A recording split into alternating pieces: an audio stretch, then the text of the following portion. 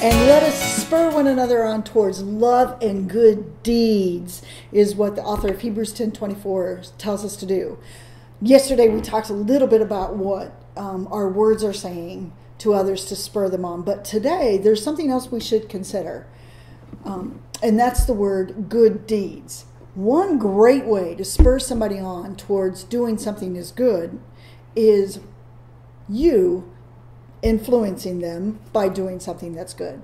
And the motive behind why we do what is good. People can see through motives. I know you can, I know I can.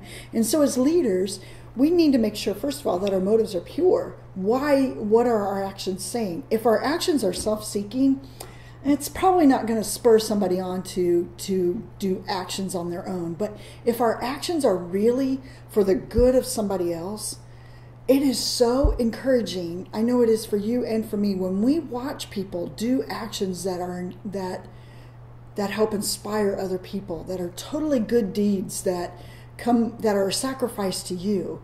So think today of some ways that maybe you can inspire other people by the deeds that you do for others that are totally not about you, that you've left yourself arrested and you've done your own thing for somebody else, a good deed for somebody else. So as you look around your workplace today, think of some things that you can do that would totally take a sacrifice on your part, but it would show your workplace a good deed.